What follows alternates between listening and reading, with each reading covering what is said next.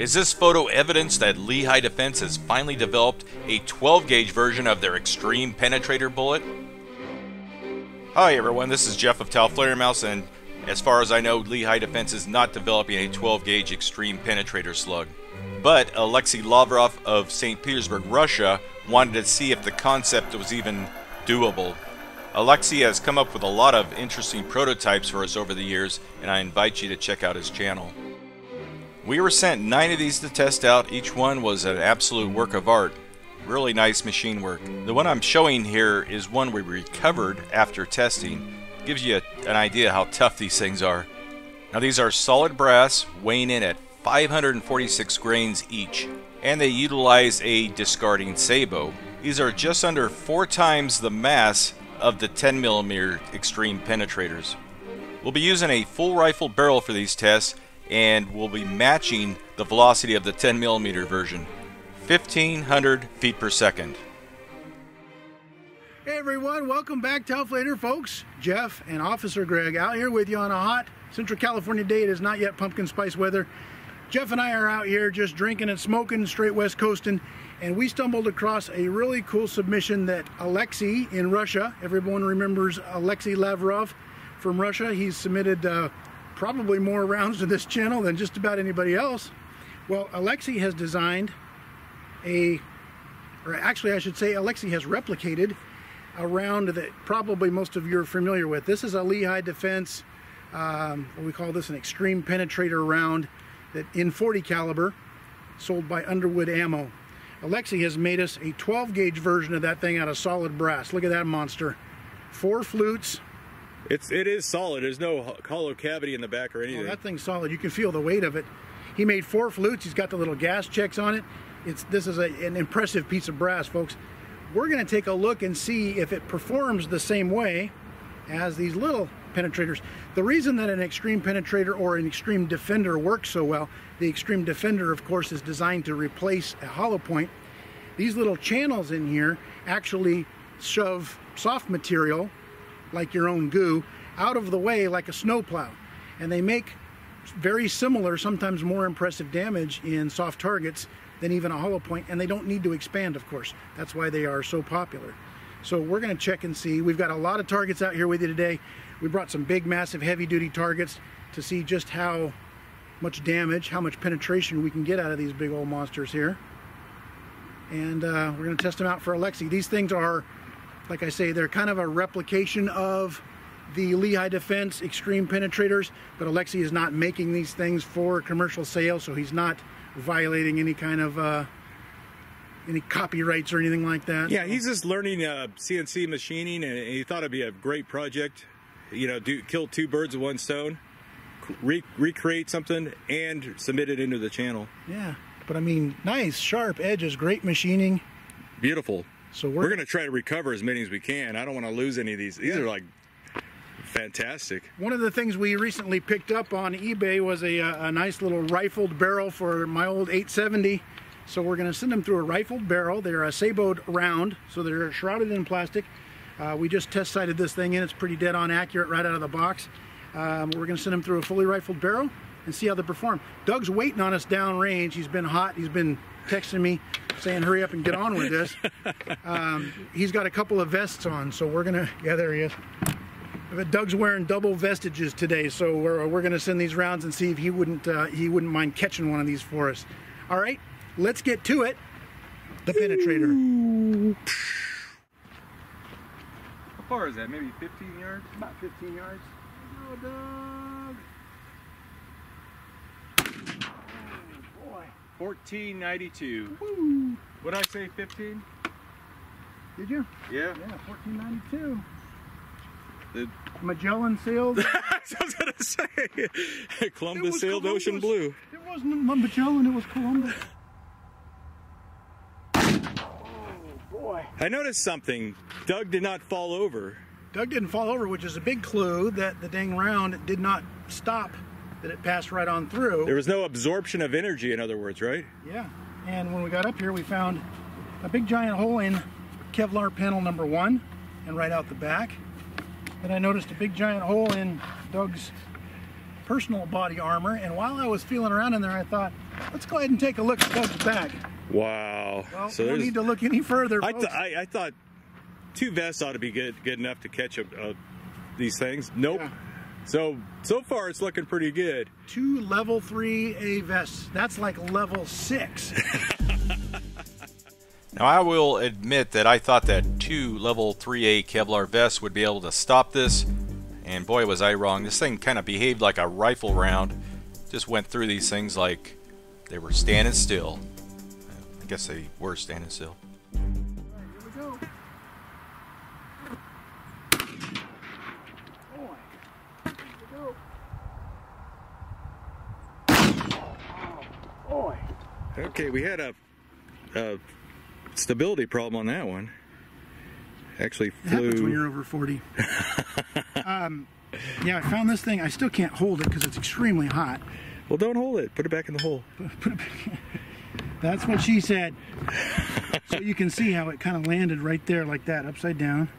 It made a perfect upside down imprint and destroyed half of this.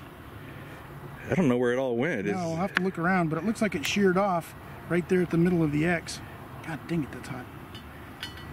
But look at that big old hole right there. Yeah, but it did not go through because it hit sideways. But what do you think? Is it worth trying another one? I think it's worth trying another one, yeah. We'll try and get People would be screaming if we didn't. We did find the cork round from the Doug. That's from the Doug shooting. Yep, So maybe we should try another cork round. Yep. This one was a rubber round. yep. Maybe that's... Now in this test we had a pretty anemic spin. In other words, didn't have enough angular momentum to stabilize this projectile.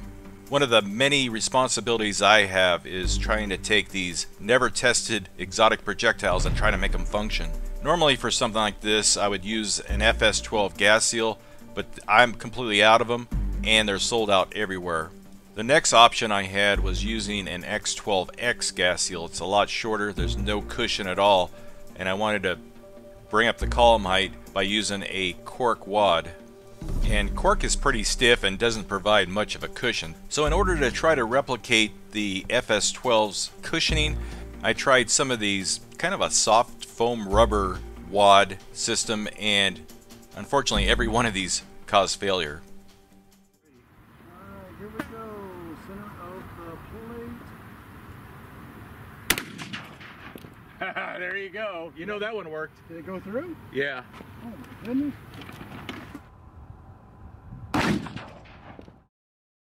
Well, we have another. That is a BFH right there. I mean, we've only seen this, what, 3 times in TFM history where a round punches straight through a lead plate this thick. First time. There it is, made it through, and then here's what's cool. Oh, you found it. Over here it's stuck in the vest, but look at all the lead plate shards that it brought with it. Wow. I mean, there's a lot of lead plate in There's there. a couple ounces of lead. Holy Lord, that thing's still hot. I'll show this to you sitting on the vest because it's hot. But look at that thing. It's all deformed on the front. Lost a lot of its frontal mass here digging through that lead plate, but I'll be damned if it didn't make it through. Wow. That is crazy. But this vest was doubled up. It didn't make it through even the first panel, but it brought tons of these lead plate shards with it. Wow. By using just the cork wad instead of that foam wad, it made a huge difference. We now have a very strong spin, the accuracy is good, and because it went in nose first, penetration was much better. Now the purpose of a sabot is to keep the projectile centered in the barrel. It also prevents any barrel damage or fouling from the projectile. Now the downside of using a sabot is something we call sabot slip. It's kind of like clutch slippage on a car. If there's too much slip, the slug will never come up to adequate spin to stabilize in that millisecond it's traveling down the barrel. So I gave these projectiles a wrap with electrical tape. It's a little hokey, but it increases its cohesiveness and also bulks it up to better engage the rifling.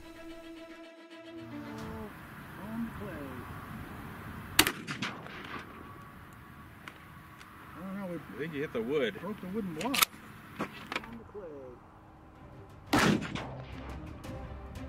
Now at this point of the testing, we only had one failure of the foam wad, and this kind of verified that the foam wad system was not working out very well. I decided to stop the testing for the day and replace all the foam wads with the cork wads, since those were working out well.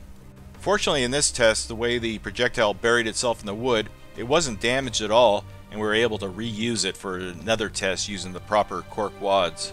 Now remember, we only had 9 of these projectiles to start with, so we wanted to make sure they all counted. Alexey went through a lot of trouble and expense to get these to us. Well, it went right through that lead plate and 2 Kevlar vests, and had some pretty impressive penetration. So now we're going to try it through this 1/4 inch stainless steel plate, and we're going to try and catch one with the vests. The reason we think it'll be able to be caught with the vest now is because it's going to hopefully dump most of its energy as it plows through this plate. We're thinking it's going to plow through the plate. Let's take a look. Okay, I'm ready when you are. All right, blue tape. Yep. Oh, I got to use sights here. Almost used the ghost ring. Here we go. Ooh. Stout recoil. Oh. Well, surprisingly, it did not make it through the 1/4 inch stainless steel plate. Punched a nice little hole in there, and I don't know if you can see that. Can you see that little X shape in there? That's pretty cool. Yeah. It totally left the little marks of the nose of that round in there. And look at that. Wow. Stainless steel nubbin right there. But that was a hell of a wallop. Did not make it through. The round bounced off here to the right somewhere. We can't find it in the Maybe our viewers can find it. You see it? Yeah. You win 10,000 extra Talflator points if you find that slug for us and identify it. Send us the GPS link. Now, just like I was wrong about the Kevlar vests being able to stop this thing, well, I was wrong about the stainless steel plate. It's really interesting how the projectile came to a dead stop, and then the plate spun around and whacked it out to somewhere where we couldn't find it. This is another good example of how inertia works. The plate really didn't start moving until long after the projectile came to a stop. I think these would be a great round for the clay block. Or to fight the Planet of the Apes. It's some good artwork there. Okay, I'm ready when you are. All right, here we go. Oh my goodness. Wow. Well, there goes your clay block. Yeah, clay block is done. It pretty much blew the hell out of that clay block. This is what we had left on the block. We found big giant shards of clay 20 yards away over there by my truck. It's crazy how much it moved that thing. This little piece of supplemental Kevlar here was balled up like a little catcher's mitt around this, and when we peel this thing back, you can see that oh, look at that. We round finally captured one. Buried in there. Still warm. Looks like it's in good condition. Well, I tell you what, it's in just about pristine condition. I think you could probably reload that one or send it to a Patreon. Yeah. That's pretty, that is pretty cool. Or use it for very big Phillips screws. Yeah. Now this clay block is, as we saw, definitely undersized for this test. These slugs were just too powerful. What I thought was really interesting though is how it creates a square permanent wound cavity. I was really curious to see if those 4 flutes actually did anything other than look really cool. And they do.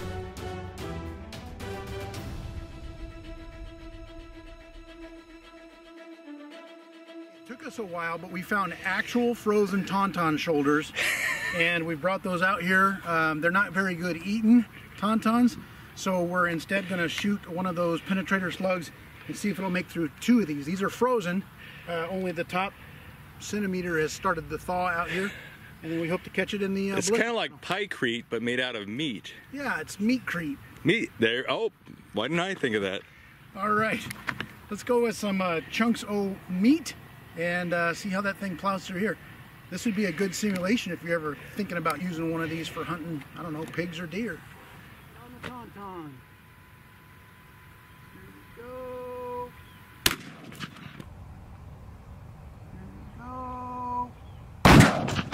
Holy crap. I have a feeling that went right through me. I think it went through the way the vest went flying. The 12 gauge Xtreme Penetrator had absolutely no problem going through these two chunks of meat, which were frozen, and that of course makes it a lot tougher to penetrate. In my opinion, these would function extremely well for large, dangerous game in North America, such as the grizzly bear. Heck, I think it's even possible you could use these for hunting dangerous game in Africa like Cape Buffalo, and these could be loaded even hotter than just 1500 feet per second. What happened this time? Well, Ooh. first of all, this meat is smelling pretty bad. Sat in the back of my truck for a couple of days before we froze it. Oh no. So you've got a significant meat hole right there. I don't know if you can see up through there, but there's a daylight. It made a Oh yeah. nice hole through the tauntaun. Significant meat hole actually was the, I had a name of a Tejano thrash metal band back in the late 80s, 89 through 91. We only toured one town and we broke up over creative differences, but significant meat hole. If you guys can find some of the B cuts. It's only on 8-track though. Only on 8-track. And, ooh, good Lord, that stuff is starting to stink. Woo! So it went through both, right? Yeah, plowed right through both chunks of meat. It hardly even moved. Yeah, that thing didn't, it was slowed down a little bit because it caught our Kevlar panel. It buckled it into a nice little point, which is usually an indicator that we've got the round in there. Threw it way back on the hillside, but we went up there and pulled this thing out. We've been looking for 10 minutes for that thing. There is no brass to be found, so... Well, if only we had a big sheet we could have put back there, because, you know, if we had known it was going to do that, we could have put a sheet back there. Well, we've got to start filming on the Bonneville Salt Flats so we can find all of our loose rounds laying around. Or on a snowy pasture or a ice skating rink. Yeah. So yeah, we were unable to find the round that was laying out there. We'll find it, we'll find it next week. It'll come toppling down while we're looking for something else next week. But either way, two giant frozen punks. We'll find it like we found this one today. Yeah, when you're not looking for it. Yeah. It's like Easter out here. Yep. Shotgun Easter. You need to bring a bunch of kids out here. I bet they'd find it. Okay, we're going to shoot at the biggest primo. The biggest primo. Which, if you speak Spanish, you know that's your biggest cousin. Ricardo. Ricardo, your biggest primo.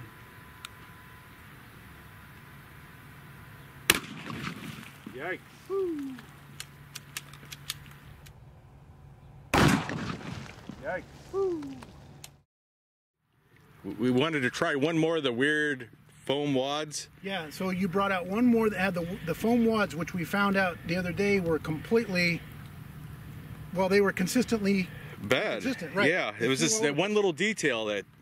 So all day we've been shooting cork, and those have been growing great. The one foam we have today flies all goofy. However, although tumbling, it happened to hit right on the primo right here, which is where I was aiming. So that was a good sign, you know, accurate still. And blew right out of here, blew the bunghole right out of the bottom of this water jug. Look at that. Man. Thick old shard. And just wrinkled the crap out of this jug, split the back of it on its way out.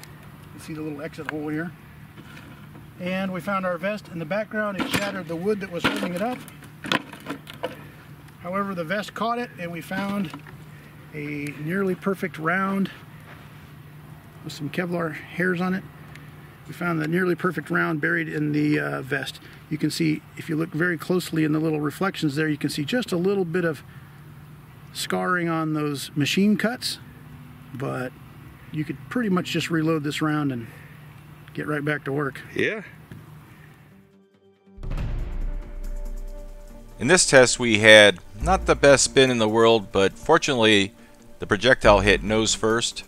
With just a little bit more tweaking and experimentation, I'm sure we can get 100% reliability out of these. But overall we're doing pretty well. Some ammo companies spend months and test hundreds of rounds before they get it right.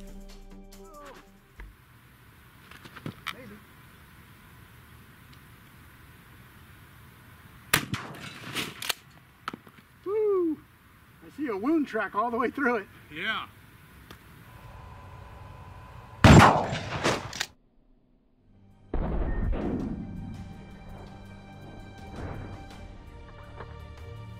The Xtreme Penetrator 12 gauge slug almost didn't even slow down as it passed through this 16-inch block of clear ballistic gel. And just like with the clay block, the temporary wound cavity was probably square-shaped. The twist rate on Greg's barrel, I believe, is 1 in 27. So even if we had perfect engagement with the rifling, that projectile's only making about half a rotation traveling through that block of ballistic gel. The slug never tumbled, it went straight through, nose first. So as we walk up to do our bomb damage assessment, we find out that this round was just laying here right on top of these Kevlar panels. It hit low left, which we'll show you in a second what it did through the gel. But that warm little brass round with its tape still intact and in virtually perfect condition. That could pretty much be reloaded again. So you got quite a few of these that are in great shape. Yeah. Now we didn't have a mark on this, but I was just kind of aiming generally for the center. So it hit right there. I don't know if you can tell, but you could almost see the shape of those little Phillips screwdriver notches. They're sharp. Those are sharp little edges. But take a look at this. This is what's crazy. Can you see it there? Maybe I'll move it in the sun. Look at that wound cavity. That doesn't help because it's reflecting off the sun. I will leave it alone. Yeah. Look at that wound cavity through there. Just gigantic. Just yawed a little bit. Yawed a little bit, and then look at this tiny, tiny little exit hole right there. Oh, wow. That was where that big old giant slug came out. It really didn't slow it down very much. No. Probably would have gone through about 3 of these. Yeah. Before you could have captured it. Yeah. But, I mean, I don't know if you guys can see that temporary wound damage that as that thing coursed through there, but... Yeah, it ballooned out all the way, the entire block cavitated. Yeah, there you go. That is a... that's a gnarly wound channel there. Yeah, very impressive. Wow, you're really going high-tech there. Well, Mrs. OG and I needed to get rid of an old ice chest. So we filled it with Jägermeister. And inside we have an old fleece blanket. Actually, it's a new fleece blanket. It just happens to be soaked now. So we're going to try the Paul Harrell high-tech bullet stop floating inside of here. See if that penetrator slug can make it through the walls of the ice chest, through 18 inches of water. That's like almost 24 inches of water. Think? Oh, yeah. I was told an inch was this long. And then we'll catch it in, hopefully catch it in this high-tech wet fleece backstop. And then we've got it backed up over here with a couple of Kevlar panels. Okay. So, let's give it a try. This is best idea ever. All right, here we go. Center of the ice chest. Oh, self-emptying.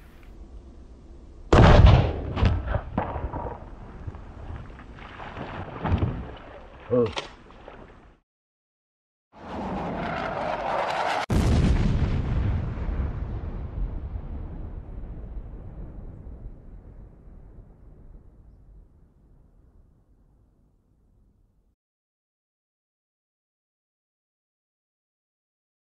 So this Velociraptor round made it through the front of the ice chest. Okay. Not surprising there. No. Blasted inside. Look at these holes in this wet fleece. Hold it up so you can, and spread it out. It's cut. Wow. Hold on, keep holding it up. Maybe there's more. There's holes all over it. Yeah, it was all folded up. So it went through the high-tech wet fleece backstop. Sorry, Paul Harrell. Why do you guys hate Paul Harrell? And then, does he ever reply to you or anything? Oh, Paul, no. Yeah, he never does. He? I don't think he replies to anybody. Well, I don't think I've written him. So. Oh, I've complimented him quite a few times, and it's like he doesn't look at his comments apparently. Unlike us, who you know. Guy.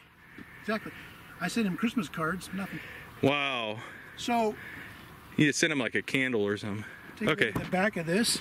The round made it through all the water, through the high-tech wet fleece backstop, out the other side of the ice chest, and we had 2 layers of Kevlar here.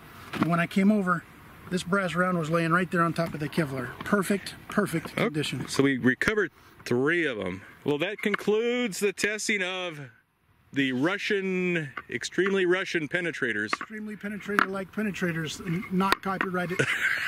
No trademark infringement here. Pretty impressive round, though. I mean, overall, once you got those things straight. Wouldn't it be great if Lehigh Defense saw this video and said, hey, we ought to make a 12-gauge extreme penetrator slug? Yeah, they make them in the, well, the honey badger round is a Lehigh design. They make them all the way up to big old giant elephant rifle rounds. So why not put it into a 12 gauge now? Yes, we've proven that it works. You know, you have to use a full rifling though. That's right. Just like Nut and Fancy, he believes he is the industry test, and he then demands everybody goes out and makes the stuff he tests. So we think they ought to try that in a 12 gauge slug. I think they'd sell well. It's pretty impressive, I'll tell you what. It's the same, did I tell you it's the same velocity? 1,500 feet per second is the same as the 10 millimeter. 10 millimeter. I nailed that powder load. Yeah. But the weight of that round, flying at the same speed as a 10 millimeter, that's what's impressive. 540 grains, 550, something like that. Right, versus 165 grain or 180 grain 10 millimeter round. Yeah. Huge, heavy chunk of brass flying at the exact same speed. That's impressive. Yep. And imagine if it will do this to all of this mass down here, or any of the targets you've seen today. Imagine that thing pig hunting or deer hunting or whatever you happen to be hunting. Tyrannosaurus Rex. And we have another set of these to test in the near future with 3 instead of 4. It has 3 flutes. Yeah. Awesome. And 3 flutes. That's like one less flute. Yeah, one less flutist. Less of an orchestra than 4 flutes. There you go. Well, thanks for joining us out here. We hope you guys liked that test. It was actually kind of fun and surprising for us. Anytime we're able to test something that surprises us, it's extra interesting. It is. When you think it's going to fail and it doesn't, that's what I love, you know. So if you guys comment down below, let us know what you thought. We're going to send out these wheels to the best commenter.